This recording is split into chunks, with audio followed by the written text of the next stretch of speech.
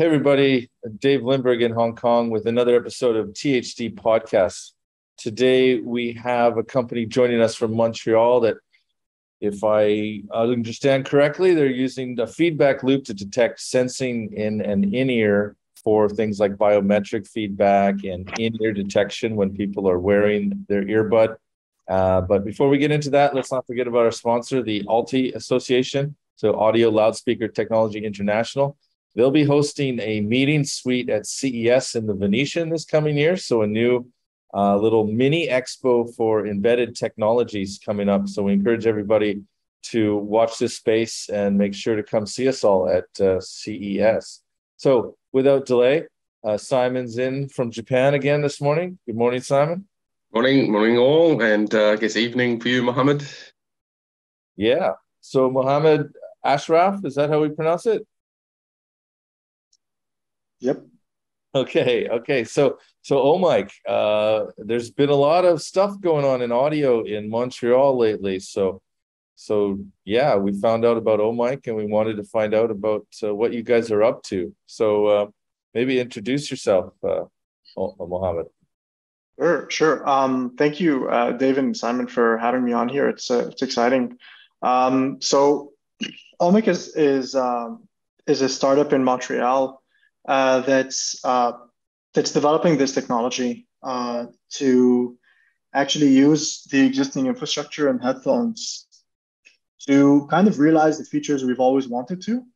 So we've seen a lot of headphone technologies recently in the past couple of years have heart rate or insertion detection or, now buttons are taken for granted. So interfacing is expected in headphones. But the underlying notion is that all of these things require hardware. For every feature you need a component, but it doesn't really have to be that way. And that's our entire methodology. It's that you have everything you need in the driver and in the headphone, and the hardware that's already there. And as long as you leverage that data in a clever way, you can get all these features. So that's what we're trying to do. Okay, cool. So maybe just to visualize things for people, let's jump into a presentation to introduce the technology. So this is OHMIC. We are based in Montreal, as David said. We secured funding from Tandem Launch last year, and our team has grown up to 8 engineers so far. And we're working really hard day and night to develop a technology that I'm going to talk about in the future to kind of revolutionize headphones. And that's ultimately what the entire company is about, headphone technology and how we can make it smarter. Okay. So maybe we can start from the beginning. Our team members consist of the core team, which is the product lead, who handles business development, things like that. And Dr. Carlos Mendes Jr., he's a technical lead. He has a PhD in integrated circuit design. And Emily Potros, Tandem Launch's general partner, and someone who's been supporting us every step of the way of this startup, because startups aren't easy, as you know. We're also lucky enough to have an engineering team of biomedical engineers, analog circuit designers, and Dr. Danilo Pena, who has a PhD in signal processing for echo cancellation and noise. So right up our alley. He's actually from Portugal, working remotely, but the work he's been doing has been pivotal in actually denoising and removing interference mitigation. Okay. So maybe we can start with the landscape that we're working with. Yeah. There's a lot of competition around in headphones. It's kind of a competitive landscape, again, as you know.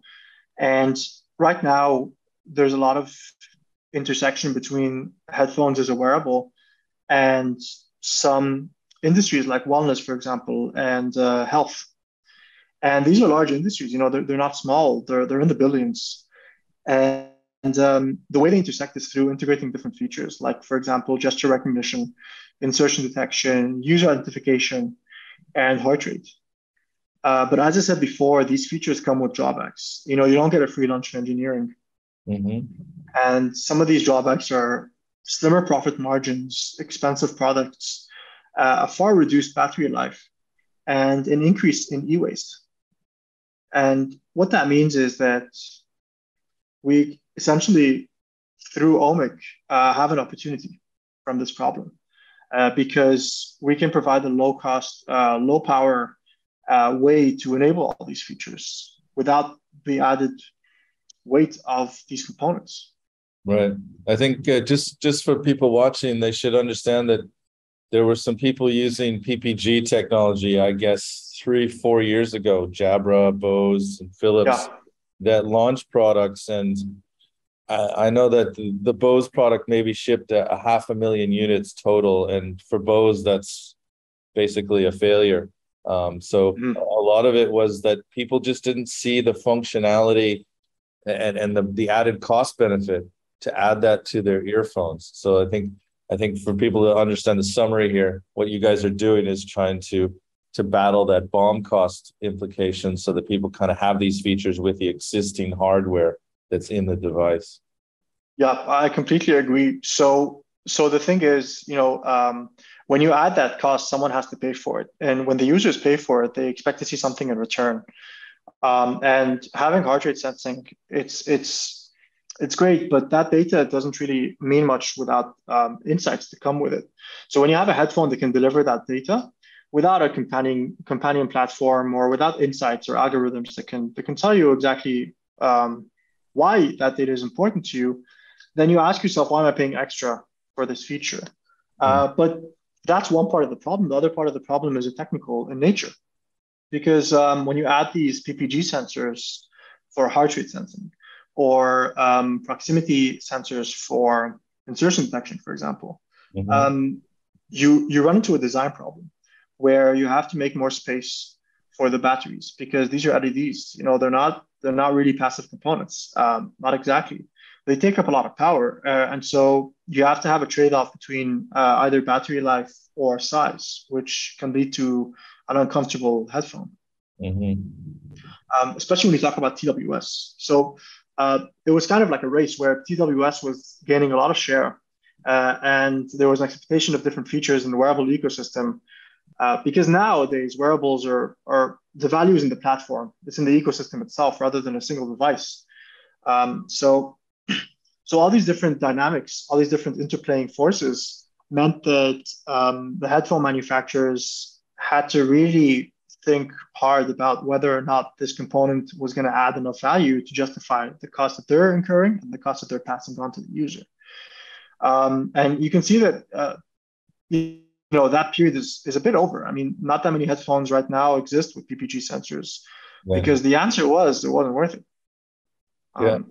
And there was a lot of incumbent stuff like the watches and such. So and I mean, I'm not a hardcore athletic guy, but the people that were serious runners that I spoke to at that time said that they're all comfortable with their watch for their heart rate, and that kind of covered that space. Yeah, exactly. I agree, and that's not really stopping. I mean, you see now, Apple just got FDA cleared for abnormal heart rhythms, and Fitbit just got cleared for I think it was arrhythmia detection. And it was an uphill battle. I mean, you had to get a large sample size. I think it was close to 450,000 per study for 5 months. But these wearables are becoming more and more accurate. The question now is what place or what position the headphones have with respect to these devices, because this is a foothold for sure. And in OHMIC, especially, we ran into that problem early on where we talked about, so we bring in this feature, but this feature already exists. What are we going to add to the user? And we really struggled with this question of what new thing are we adding? And I think it really clicked with us when we found out that we weren't really competing with wearables. Rather, we were adding to the entire ecosystem as a whole. It's not really that we want to take away from the market share of the smartwatch.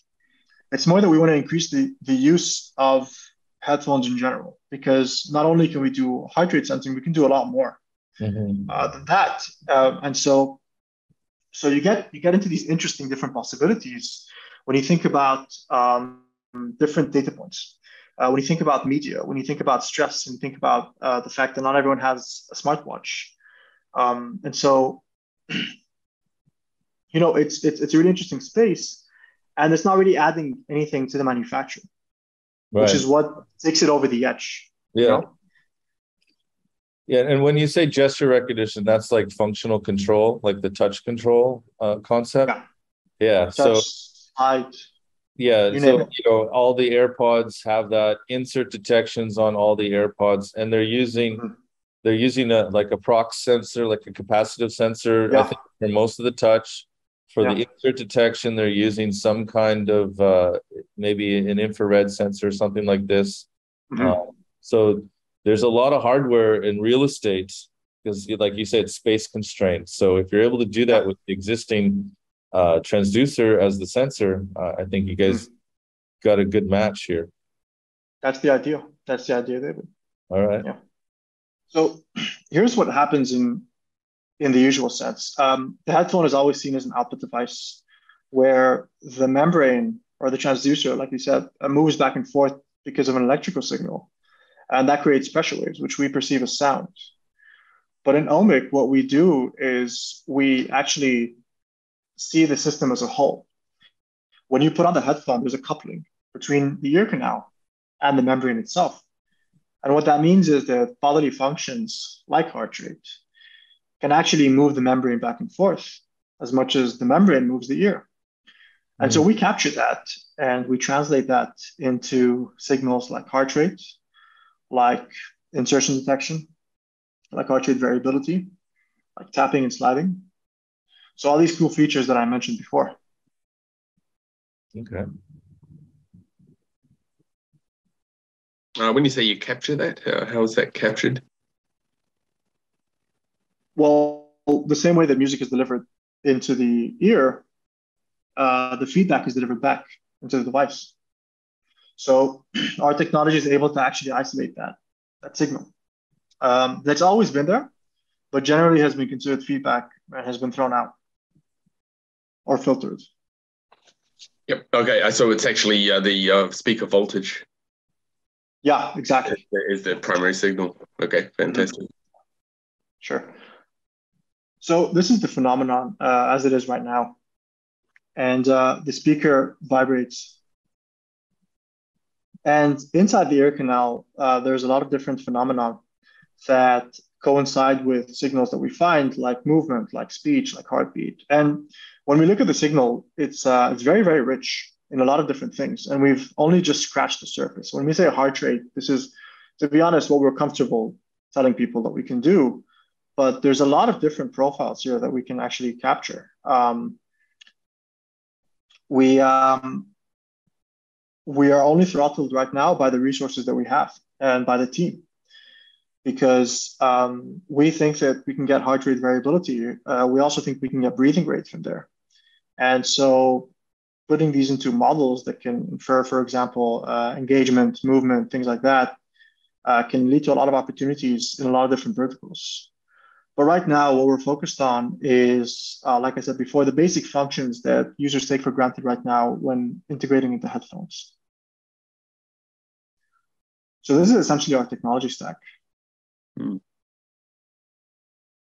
So can I ask a couple of things? So you've got to get the signal off the speaker, and then are you proposing to use like the Bluetooth chip as a signal processor for this signal, or someone needs to add another chip? Yeah, no, Simon, you're exactly right. So right now, TWS is taking over, really, which means that we have to find a way to integrate with the Bluetooth SoCs. So we're talking about the Qualcomms, the Broadcoms, the guys that really put the entire system with a PCB around it. So what OHMIC wants to do is it wants to actually miniaturize its signal right now, its technology right now, into an IP block, for example, that can integrate within that chip. And so that way we can actually transmit the data back into a device and run all these cool algorithms we have on our software stack. Okay. So primarily a software-based solution. It's hardware enabled, but yes, primarily software-based. Yeah. And do you need to do some kind of signal conditioning on the on your speaker signal, essentially? So you're going to have a pretty tiny heartbeat. Oh yeah. The primary direction our efforts are going now in terms of research and development is mitigating motion artifacts. So in terms of every wearable out there, motion artifacts are really the bane of our existence. When you talk about an optical signal for the PPG sensors, a sunny day can ruin your measurements. When you are, for example, in a spinning class, it's the ideal scenario to showcase just how effective heart rate measurements are. But that's simply because you're holding on for dear life with a very stiff wrist. However, when we move into sprinting, running, things that involve flexing the wrist and relative motion between the actual sensor and the wrist, then things get interesting, because then there's a lot of interpolation involved. There's a lot of guesswork involved there. And this is for everyone across the board. There's a lot of techniques to get better, phase lock loops, multiple LEDs, but they all come at a cost, hardware or software based. And we're no different. The difference here is that our signal is acoustic in nature. So that means that no one's done work on it. It's new ground, and we are really, in terms of the commercial space, some of the first people to actually understand it and explain it and research it and mitigate these motion artifacts. Okay. I wonder if the sensitivity of the diaphragm material would help. Like that I guess it's kind of bi-directional, right? So you have acoustics going one way and then this reflection coming back. Yeah. So some of our research is going into actually characterizing the diaphragm itself and understanding the electromechanical dynamics in play. We're learning a lot about, because we're 8 people, so everyone's got to do something. So we're learning a lot about the mechanical simulation, and there's a lot of modeling involved. We're very lucky that there's been work done in the past involving that, both academic and otherwise. I mean, some of the people in my team have actually done this before. We've done something like it before. So we're lucky enough to actually have a body of work that we can build on. But that being said, yeah, definitely the game's changed. It's not the same parameters that other wearables have to worry about. We will have to worry about transfer functions, the size of the diaphragm, its range of motion even. And yeah, like you said, the sensitivity. So there's a lot of startups out there that actually do research on developing better membranes, better membrane materials. They're all material scientists, but the further that research goes, the more effective our technology becomes, because then we can hear our signal much more coherently. Right. Cool. Okay. So this is our technology stack. This is basically a high-level overview of how tech works. But now we can talk a bit more about the business model itself. So one of the first things we did at OHMIC is we did a very, very small, very rudimentary survey on what exactly everyone has. So we actually went on this website called MTurk, Mechanical Turk, I think. And we got 200 people. It's very, very basic, but it gave us a starting point as to who we should target first. And what we found was there are actually still some people that have wired headphones, and not just wired headphones, but over-ear headphones. It's not a lot, but it's enough. What that meant was that we could spend some of our resources in the beginning developing a wired dongle, which is something that we actually have a few prototypes of. And what this does is that this actually plugs into the computer, and you plug the 3.5 millimeter jack into it, and it unlocks all these features. And it's really cool because it just means that you can get the regular headphones that you've always had, and you can transform them into something smart, into a device that can read all this data. And we just thought about all the different verticals that we can attack just using this PCB. We never thought about, selling it or being direct to consumer, but what we thought of is, well, we don't have to make new headphones. We can just unlock these features in existing headphones because we have what we need. And so you think about, for example, someone playing a game, and whether you're streaming or whether you're just playing, you can actually plug this in, and the game can interact with your heartbeat, which leads to a lot of different possibilities in personalized gaming or even effective gaming, where, for example, the boss gets stronger and stronger the more stressed out you are. Or your stamina, for example, when you're sprinting is related to your heart rate. If they see that your resting heart rate is lower, they think you're healthier. And so, you can afford more stamina and vice versa. Okay. Very interesting. But then, that's actually one of my favorites. But then we thought about other things, like, for example, telehealth. Like when you put on the headphone and you're talking with your doctor, and effectively the doctor, they can see your heart rate. They can see a live feed of your heart beating while you're talking to them. So, and this is your doctor. This isn't just anyone. And obviously it will be validated against something else, but it's a good start. It's a good way to actually get people at home to be more conscious about their health and to actually get that transparency and have it far easier. A lot of times people feel like patients when they have devices strapped to their body, and this isn't that, So I think it's a step in the right direction. Same thing with employee wellness. Right now I have headphones on, but I had these headphones on the whole time, all day.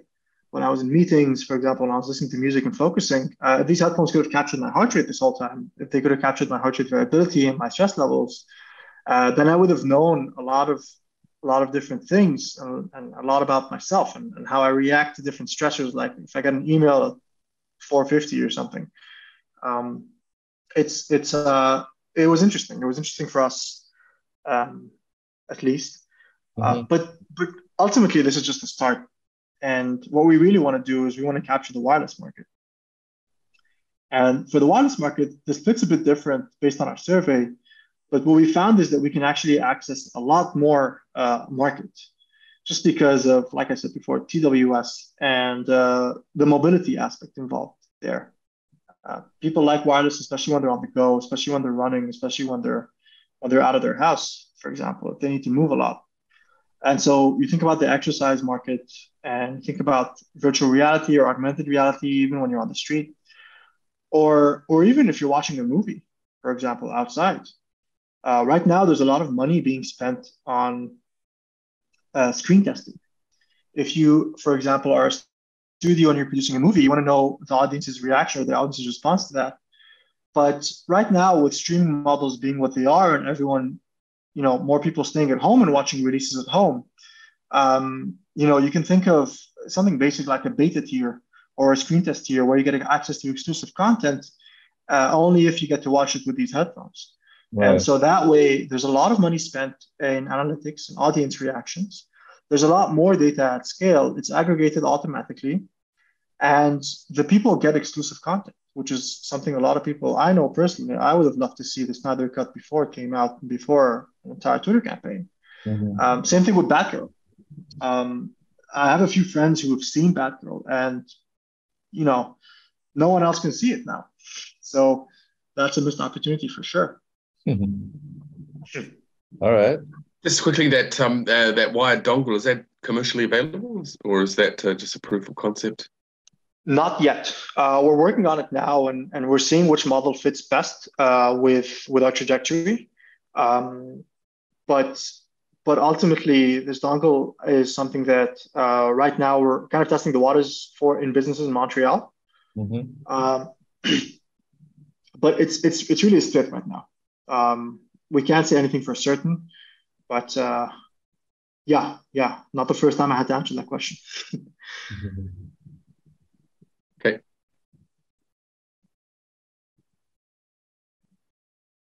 So we talked a bit about the use cases, but maybe we can just drill on them just a bit more. like I said before, remote patient monitoring, responsive training is one that's really interesting to a lot of different people, especially human performance, and immersive wellness.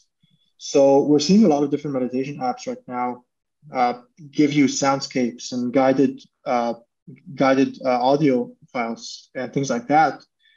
And we thought of what if OHMIC was to partner with some of these people and actually give feedback as to whether this content is right or not, but not just give feedback to the business, but give validation to the user.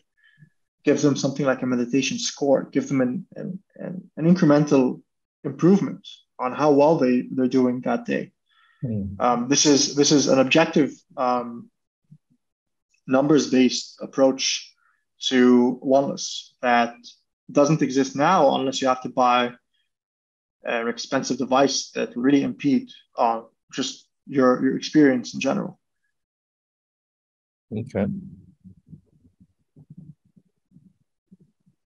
And speaking of experiences, there's a huge wave coming along now with augmented reality and virtual reality. And the benefit there that we like is that, the infrastructure is already there. You don't need any extra devices. You don't even need a smartwatch in this case. You can just put the headphones on, and it can essentially give you telemetry. It can give you that effective experience. But it's not just for you. It can give the creators and the curators of these experiences feedback. So you think of a recommendation engine for games, for example. This is data at a granular level that just doesn't exist right now. The closest you can get to it is a like or a dislike, and not that many people rate it. But more importantly, it doesn't tell you exactly what elements of the experience people liked or not. And that last sentence that I said, we actually, we were talking about it with the team, and we found that we can actually expand on that. So it doesn't just have to be VR and AR experiences. It can be any experience. If you're listening to a song on Spotify, if you're listening to a song on SoundCloud, if you're watching a YouTube video, you have a second by second idea of what this person's heart rate variability, and stress is. And what that means is that you can actually understand what parts of the song, what parts of the content they liked, and what parts they didn't engage with. And at scale. So this is just through the headphones, which you already need if you're watching it publicly, or if you want to listen intently, if you want to concentrate on it.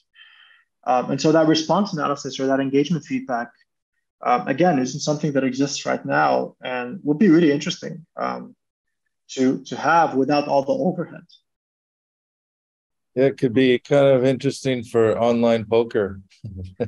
If so you can pay an extra fee to know if your opponents are like their heart rate is changing while they got a certain hand. Yeah, but only if your opponent knows that you can see their heart rate. Yeah, I'm being silly, but yeah, that kind of extended data set from people's biometrics is all kinds of use cases, especially for the commercial stuff. To get more money out of us all. That's the dream, right? Yeah. But so all of this is it has to be realized. And right now what we're doing is, like I said, we're working on this wired dongle. We have our evaluation opportunities with a few businesses, and we're looking for a pilot project to kind of showcase this type of data and how well it affects people. Because it's great that we sit down and dream about all this stuff, but we actually have to put it to the test, and this is our way to do it. And since we are a startup, we're looking to raise within the next year. And the reason why we want to is because we want to explore the wireless implementation of this technology.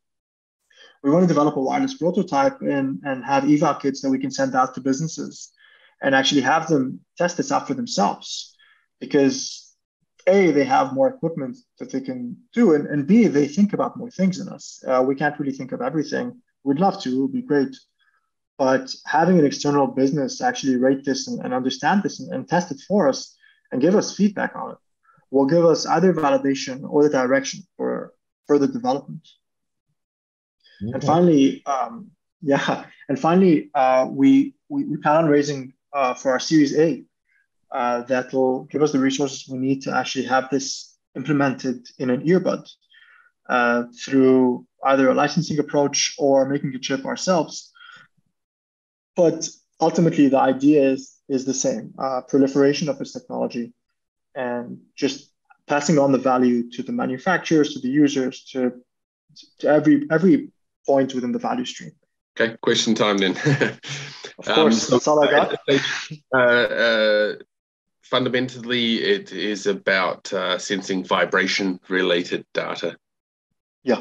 And so that relates to heart rate and what else?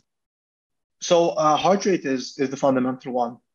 But through heart rate, because the data is granular, we can get heart rate variability, which is simply the interval between one peak and the other, and the change between those intervals, a collection of those intervals within a specific window. We can also get, through the vibration, a notice if you tap or if you slide up and down, left and right, whichever one you need. And we know when you have the headphone on or not. The reason why we know that is because of the noise floor. So we know exactly whether the signal is a signal of someone wearing the headphone or not. It's a very simple classification algorithm. We run some signal processing and we collect some data, and that's that. Okay, so you've got the vibration. Then you got wear detection and tap detection, this kind of thing. Yeah, we also have. It's actually quite a nice one. Possibly a little bit easier on the signal to noise issue too. I hope so. We actually have identity verification too. But so that one's actually pretty clever. When you put it on, because we have wear detection, what happens is that we're able to essentially isolate. Well, we know when you have it on. So the next step would be, for example, to play a tune, and the echo from that tune gives us something like a transfer function of the ear canal, and the geometry of a person's ear canal from one person to the other is quite unique. So that means that we can actually get a unique signal for a user at least, and verify whether that user is the device owner or not. Mm-hmm. And if someone wants to implement this type of technology, is it likely that they would have to do a characterization of their specific headphone, some calibration procedures? Yeah, exactly. So it's not unlike the calibration of a Face ID on the iPhone, for example, when you first take it out of the box or when you reset it. So similar to a fingerprint as well. So all of these things are data collection methods for calibration, just like you said, Simon. And we're no different. If you're verifying someone, you have to get to know them, right? And I think that's the core of the technology.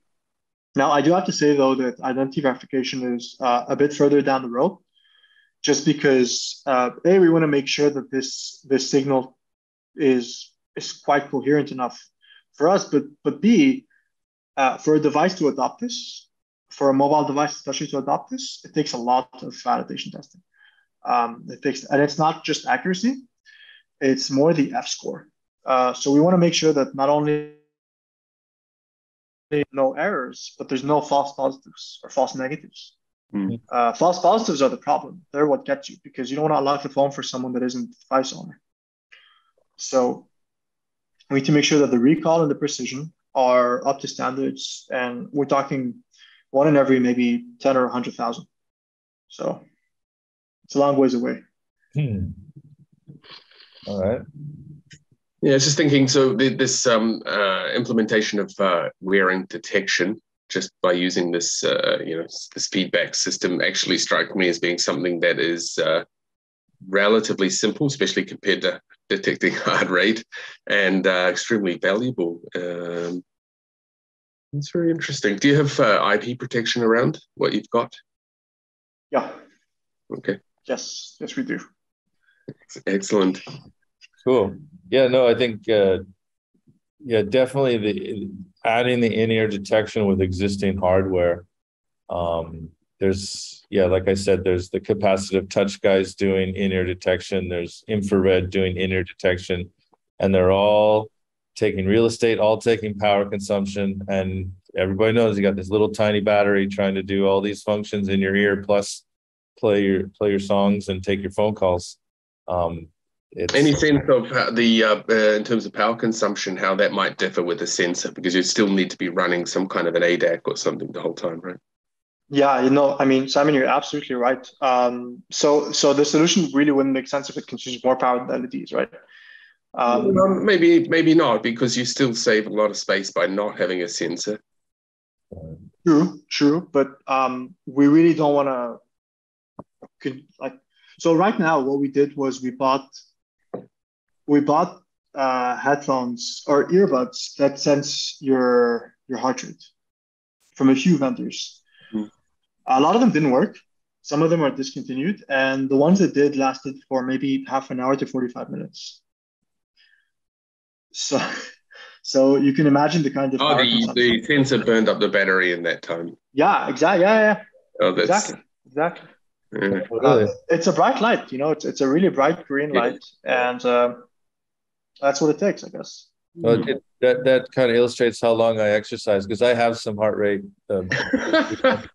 I never went more than half an hour, apparently. Is it a heart rate headphone? Yeah. Oh, nice. Which, if you don't mind me asking, which one? Oh, it was I don't know. I think iHeart or something like this. I'm trying to look across the room. I got a stack of sample boxes over there, but I can put it in the description here after the video. Yeah. But it's no longer in production. But at any rate. All right, Simon, you got any more questions? No, I think we covered it. All right, so people can. What's the URL to find out more about your company, Mohamed? Sure, it's OHMIC.AI, OHMIC.AI. Okay. And we'll put some information down below further to that for people to follow up and find out more information as this I guess development project looks towards commercialization is kind of where you're at right now, it sounds like. Sure. Thank you. I really appreciate this. And like David said, if anyone wants to know more, just visit the website. There's contact information there. And yeah. All right. Okay. So thanks everybody for joining us today, and thanks for watching, everybody. And please like, subscribe, share, notification, all those good things. Thanks. We'll see you guys next time. Bye-bye.